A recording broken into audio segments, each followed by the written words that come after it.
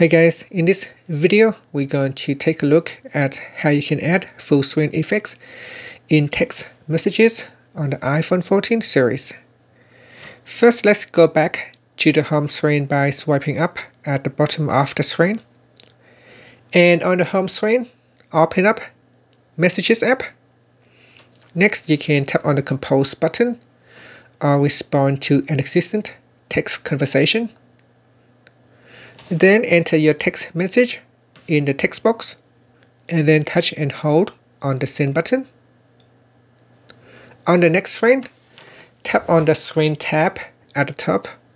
This is the full screen effect.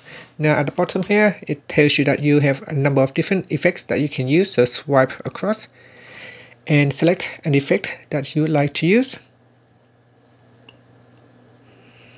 So there are quite a few that you can choose from. Alright, so select one of the options, and then once you're happy, just tap on the send button. Now tap on the back key to go back to your messages list.